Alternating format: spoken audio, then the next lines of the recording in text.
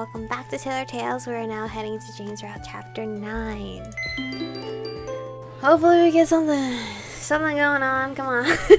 James might be at the bottom tier rank-wise right now, based on store progression. When I've been picked up by another servant, I'm dressed in the traditional garb.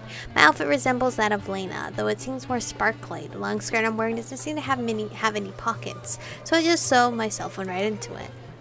I don't want to lose it, even if I can never use it once the battery is completely drained.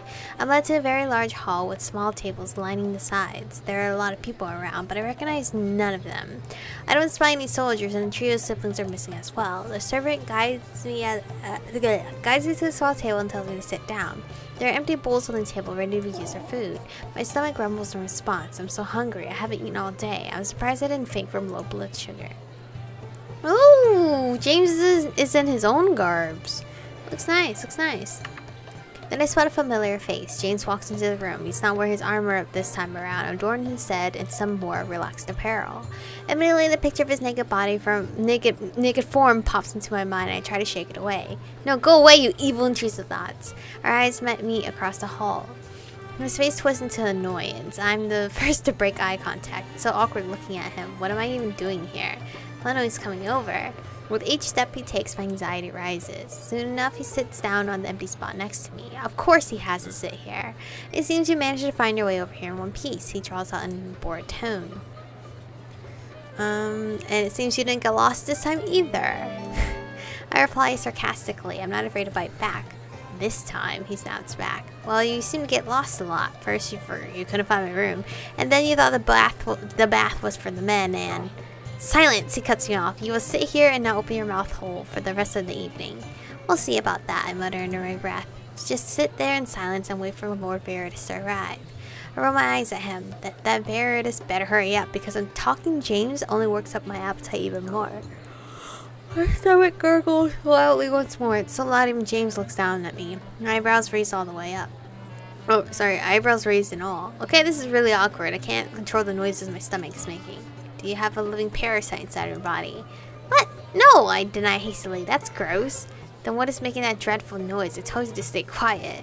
I can't help it. I'm really hungry and I haven't eaten since I got here, I complain. Pathetic. Earthlings really are weak. You act like you're on the brink of starvation simply because you missed a day's worth of food. I'm not going to apologize for being hungry and having a different appetite from you, I reply with as much dignity as I have. The meal will be served once Lord Veritas has arrived. Until then, control your stomach.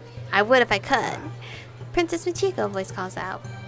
Oh, he's so cute! He's so cute! Oh my god, if I was put in a room and these two were my options here, I would actually go for Caleb. Did I read that line? I look up and see Caleb walking behind me. He's also not wearing his armor. It feels less intimidating, makes him look more approachable. Which is why I would feel like I would choose him over James. Hello, I greet him politely. You're looking positively radiant tonight. I presume your trip to the hammam went without any trouble. I didn't expect to be smooth-talked like this, and I looked down at my table. My eyes shifted over to James, who hasn't said a word. It certainly didn't go by without trouble. It was nice, I answered instead. And just to make a point, I add, the green accents in the room really complimented the view from the night sky. Caleb smiles at me. I'm sure they do, though I haven't witnessed such for myself. The men's hammam have red accents.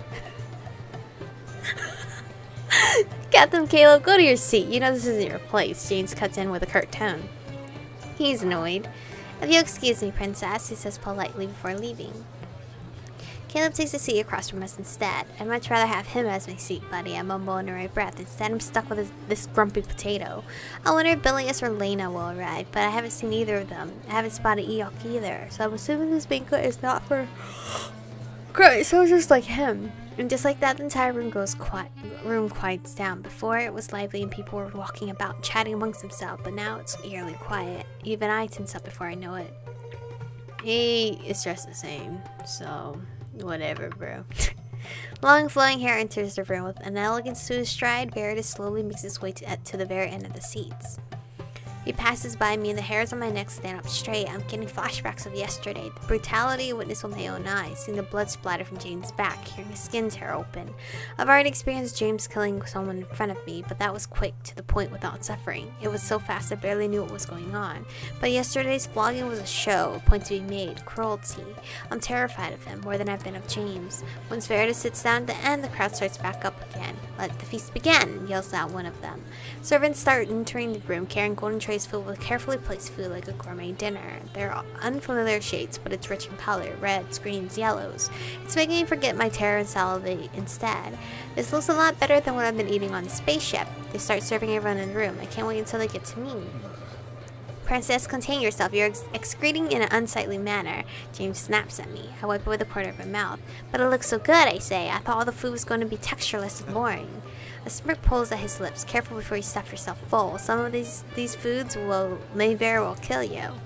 I rein in my enthusiasm. No matter how appetizing the food looks, it's still alien food. I don't know how I'll react to it. My stomach groans in response once my nose picks up the scent of something very delicious. Nope, screw it. I'm stuffing my face into that plate of food. I will take my chances. A servant places down a couple of bowls on my table. I examine each one, curious as to what their food is like.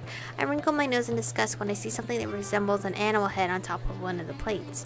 It's got a strange long body, looking part snake and part crocodile. It's surrounded by leafy vegetables. It's not very appetizing. I use one of the long prongs to poke it. Its skin feels hard and tough. How do I eat this? I glance over at James, who picks up the end of the snake-like reptile and uses his bare hands to tear off the head, pulling its entire spine with it.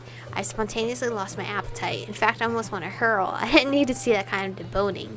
James then uses the prong to stab the body and lift it up to his mouth.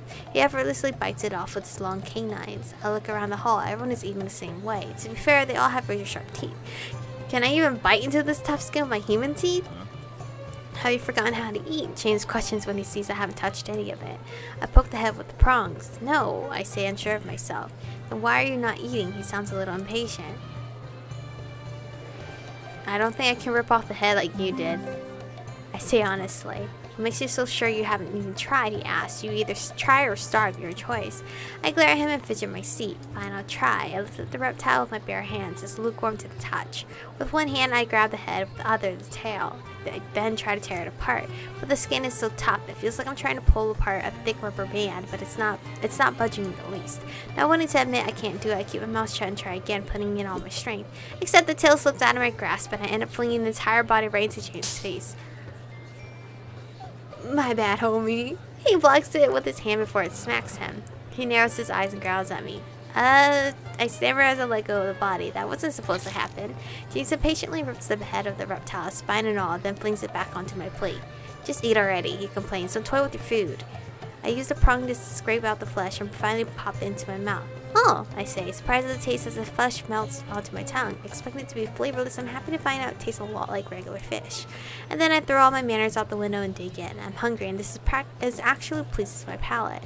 All these new flavors and textures are scratching an itch I've had for a long time. A month on a spaceship eating tasteless food has been more soul-sucking than I thought. Now my taste buds can experience all kinds of new foods. I'm surprised they don't all taste bitter like the root I have to keep chewing on. It's mostly savory, sprinkled with earthy spices. In no time I devour everything on my plate, finishing it off with a splash of cool water. People in the hall finally quiet down again. The mood changes from joyful to serious. Veritas has risen his hand in the air, a command perhaps. Captain James, report, he says in a quiet voice. James pounds his chest to dislodge a piece of meat before he clears his throat to speak.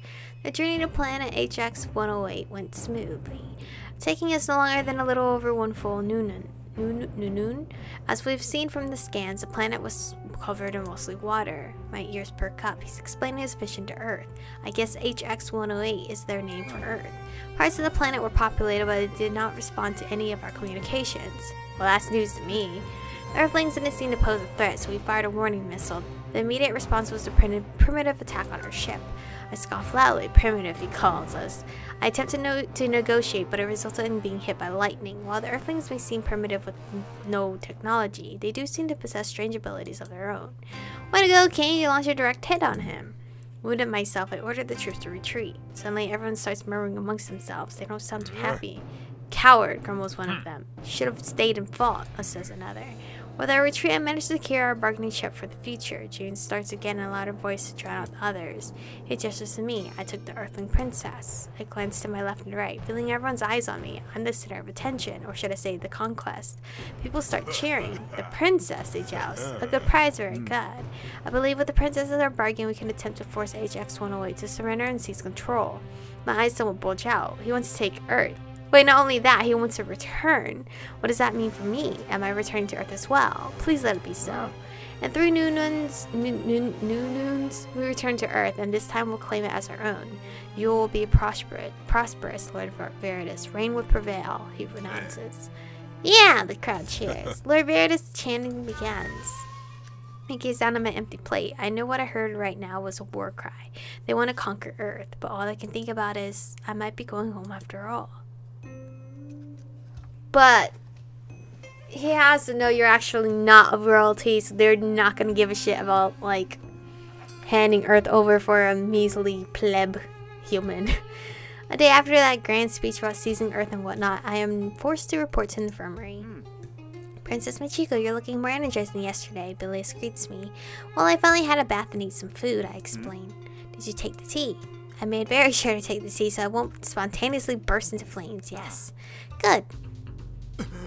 Healer! Someone charges into the room, screeching on top of his lungs. Bilious gets up from his seat and briskly walks over to towards the frazzled soldier. It appears his arm is... oh no, it's broken. Captain James broke my arm during training. Please fix it, he says desperately. Bilious says nothing at all, but stands handling the soldier with care. He quickly examines the damage, touching here and there with his hands, while all the while carrying a serious expression. The soldier cries out in pain when Bilious presses down on a particular sore spot. Please relax, he says. Then his hand begins to glow a strange light blue, spreading into the soldier's arm. With one swift movement, Bilious cracks the bone back into place and the arm looks completely normal again. The soldier blinks at it and clenches his hand into a fist a couple of times, swinging around his arm to test it out. Excellent! Healer Bilious really is the greatest, he says in awe. Honestly, I'm super impressed as well. Did he really fix the broken bone just like that? I wonder what his healing capabilities really are. I didn't see him do anything special when he was working on James' back. This time, however, he definitely used some special ability. Take it easy for today. No heavy lifting, Bilious says in a serious tone. Yes, yes, says the soldier, and he happily skips out of the infirmary. Once he's left, I turn to Bilious. Is it normal to have soldiers come in for broken bones, I ask. If you're wondering whether Prince James injuring soldiers is commonplace, then your intuition is correct. My eyes widen. That sounds awful. Bilious' face doesn't change. Soldiers get injured all the time during training. It's not my job to question it, only to heal. Well, you seem to have a good job at that, I know. He shyly looks away surprised. I complimented him. Oh my god, he's blushing. He's blushing. I'm literally falling in love with everyone but the main character we're supposed to fall in love with. It's a little fun to see his serious demeanor change to something more demure. Perhaps you can assist me on site at training ground sometimes. I definitely wouldn't mind a change of scenery, I say with a smile. For the rest of the day, Bilious teaches me how to add a cast to someone's broken arm, in case his ability isn't able to fix it. It seems even he has limits. A couple of days passed. I had someone instruct me that there were restrictions on my freedom of roaming around the palace. Can't leave the palace, can't step anywhere near Veritas' private chambers, which is comprised of an entire stretch of land, and I already forgot some of them. The restricted areas should be easy to spot though. They're guarded by their entrance. As long as I'm wearing the armlet, I can go nearly anywhere else. Just as I enter the hallway, I see Lena's hair disappear at the other end. Oh, I should say hi. Lena, I call out, hoping she hears me. I start jogging up to her, but she's too quick. However, when I reach the end, there's no trace of her left. I'm confused. Where did she go? I didn't imagine it, right? I sighed loudly. Fine. I guess I'll just head back. Except something else catches my attention, the sound of birds chirping. That's the first time I've heard an animal noise in this palace, and it intrigues me so much about all the chirps. Ooh, it's a little garden area. Soon I come across an open area leading into a garden. Wow, look at all the plant life. Whereas the desert I had on the outside of the palace has been barren, this garden was the complete opposite of that. It's so pretty! I love gardens. Lush for greens and various other vibrant colors from all the flowers and bushes. It feels like I've stepped into another dimension. There's a water fountain spread across the garden, supplying water to all the plants around. It's so gorgeous. I stand in front of a particularly large plant. It looks like a yellow bell. Oh, it smells super sweet. I lean in to take in the scent. No, get away from there! I turned to face the voice, but I'm caught off guard I'm caught off guard from when suddenly the bell-shaped plant releases a vine from its open mouth and lashes my hands. What the? I shriek and jump back, protectively holding my hand against my chest. The plant jiggles around and goes back to staying stationary. Ouch! It gave me a cut across the top of my hand. It stings. I look around to see where the voice came from and suddenly see a mini Veritas rapidly approaching me. Oh, who are you? Are you like a prince? Let me see, he says in a concerned tone, his glimmering eyes focused on my hand. Awkwardly, I show him my hand. It's starting to really throb by now. Wait, is it poisonous? Please hold still, he says in a gentle voice. This is going to sting a little. He deftly plucks a leaf from a nearby bush, pushes it into his mouth and chews on it a little. With a feather-like touch, he lifts up my hand to his face. He then spits out the chewed-up leaf and presses it against my cut. I gasp when it stings even more. Sorry, he immediately apologizes, but we need to extract the poison, so bear with it. And just like that, I clamp my mouth shut. Don't approach strange alien plants. Caught it. I should treat everything like it's a death trap. Going to be okay, though, right? I ask with a nervous giggle. He shoots me a smile as he continues to dab the leaf onto my wound. Don't worry, it's only a few more seconds, and that should work. No side effects either. I guess I wandered into the wrong garden. You certainly did, because no one is allowed to enter here besides me. He says this in such a cheerful voice that I have a hard time telling whether he's sarcastic or not. He removes the leaf from my wound when I pull my hand back. It doesn't sting anymore. Thank you, I say, appreciating his help. But were you serious? I shouldn't be here. He chuckles slightly, completely forbidden to. Oh, well, but I can tell you're new. Everyone knows there's not allowed to enter my garden. It's strict orders from my brother. I noticed the word brother here, and his striking similarities to certain overlords, so I immediately blurted out. There it is. Yes, he doesn't want me interacting with the staff. But I'm not staff, I start to protest. It's okay, I can keep a secret if you can. You know what?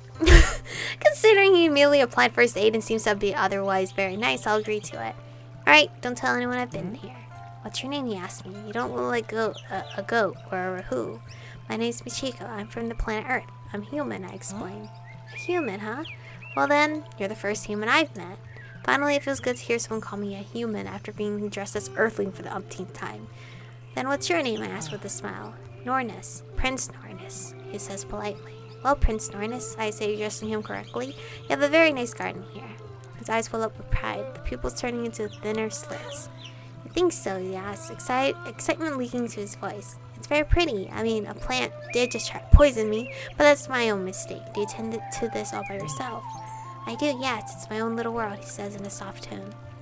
Nornus beckoned me to follow him towards a water fountain. Curious, I follow him. I thought I wasn't supposed to be here. What am I doing?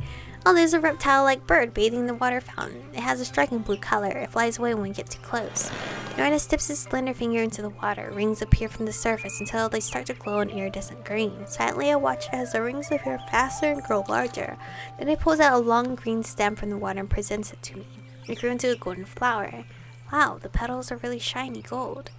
I gasp in response and Nornus shyly looks down at the ground in response. You can have it, he says. Eager to accept it, I'm about to take it from him, but I stop midway. Is it poisonous? I ask. He smiles timidly. No, I do not wish to harm you.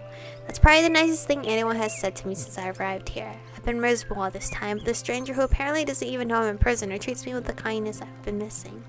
Eok has been kind to me too, but I haven't seen him since the day I arrived here. Even Bilius hasn't been this hospitable towards me, so I can't help but have my eyes water up in reason. I feel like crying.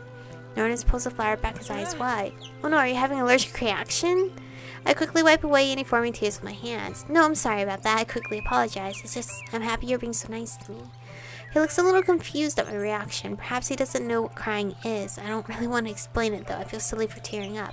Thank you, it's very lovely and I'd love to have it, I say, stretching out my hand to the flower. I'm about to accept the flower until a strong gust of wind makes it go flying out of Nornus' grasp. You wretched pest, I hear someone bellow.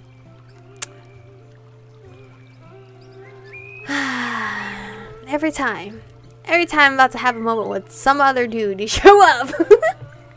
You show up, James. Why? I instinctively freeze up as James lands in front of me. You're in the royal garden, he advances on me. You are trespassing. You're engaging with the royal prince. I shrink in response to him, enunciating each word with venom. You're seriously mad. You're going to be... Prince James, don't be mad. Nornis whines as he grabs James' arm. I asked her to come here. Please don't punish her. He pauses, his eyes shifting over from me to Nornis. It seems he doesn't quite believe what Nornis is saying, but I keep my mouth shut. I don't want to anger him even more. Regardless, Prince Nornis, you shouldn't engage with our guests. You know the rules, James says with a sigh. Nornis looks crestfallen. I know. There's a rule where he can't talk to people. Wait, now he's the one being scolded. I can't let him take the fall for me. Actually, I start, but Nornis quickly jumps in front to cut me off. Why don't you take her back to her room then? He asks James in his nervous voice.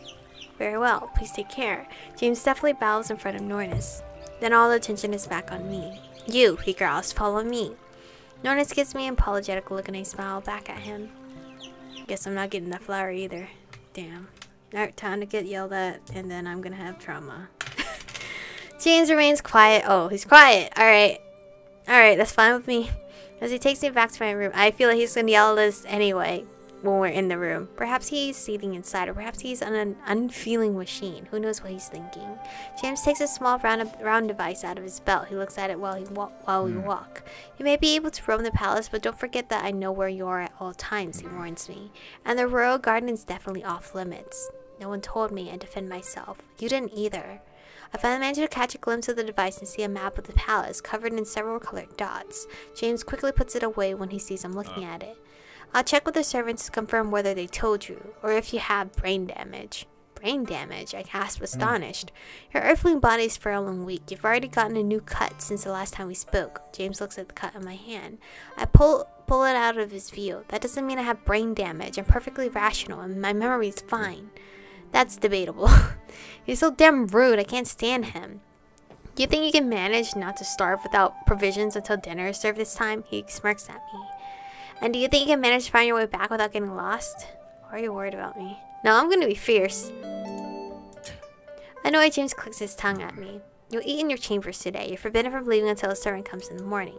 I roll my eyes at him. House arrest. Fine.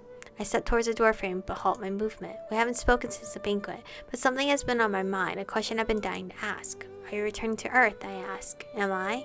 James keeps quiet. Report to Healer Bilius in the morning. A servant will wake you, he says. Ignore my question. Without another word, James flies off. I sigh out loud, left to wonder whether or not I'll be going home. I don't think you are, girly. I don't think you are. I don't know what our situation is with this man either. Like, literally, I'm falling in love with every other fucking side character that appears in front of us over the main guy that we're supposed to fall in love with. James right now is bottom tier. Top tier, Dimitri, Neil, Kane, and James. you better step it up, James. Right now you're a little bottom tier for me. But thank you guys for watching today's episode. Stay beautiful, and I'll see you guys in the next one.